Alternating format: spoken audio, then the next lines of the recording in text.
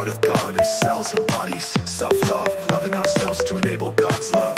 Recognizing our shared divinity, love and acceptance. Embracing others as aspects of God, spiritual implications.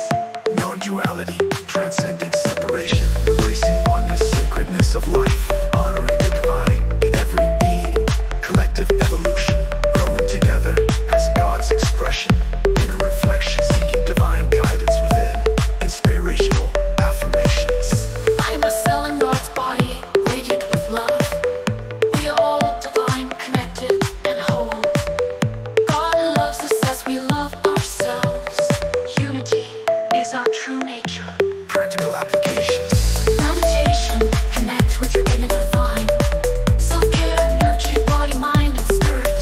Compassionate action, serve others as aspects of God. Gratitude practice. Acknowledge God's presence. Spiritual texts and teachers. Bible, Jesus' teachings on love and unity. Eastern scripts, Hinduism, Buddhism, and Taoism's non-dual principles. Modern spiritual teachers, Ramdas, Eckhart Tolle, Deepak Chopra. Personal reflection.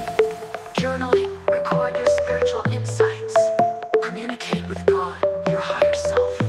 Nature, connection, find solace in nature's beauty. Community building, And like-minded individuals. Workshops and retreats. deepen your understanding. Online forums. Share your